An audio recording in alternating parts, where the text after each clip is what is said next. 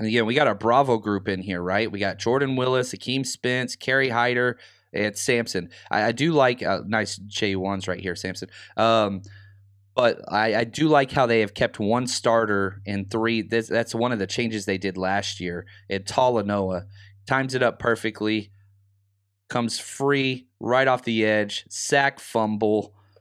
Just talk about big plays that he's made, man. At the end of the year, whenever I get some time, I'm just going to put together every gigantic play that he made, and it's going to be a 10-minute long reel of Talanoa just making freak plays, man. That is incredible.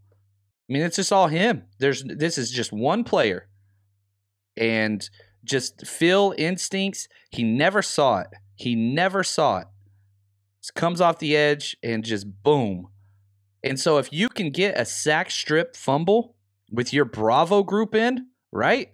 With your Bravo group in, and he got there quick, 1,001, 1,002. I mean, that's 1.9 seconds. It just cleaned this dude's clock.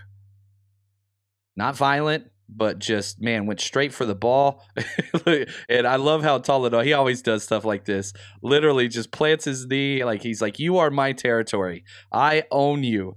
That's a teabag in my book right there. Again, you just feel it coming off the edge, man. Gino doesn't, but we do. Boom. Not violent. Like, I mean, his head's high, but I don't know. I mean, he's trying to get his head to the side. And in today's NFL, it's so hard to not get, roughing the passer call. But good job here. I mean, he's not leaning with his head. Maybe he could get his head a little bit more to the side, but, man, forces the fumble. Man, they were Johnny on the spot there. They did a good job. He got beat so bad, 72, that he turns around like, uh-oh. Uh-oh. Look at this guy. Uh-oh. Got beat so bad that he was able to get back on the ball. Man, great job, Talanoa.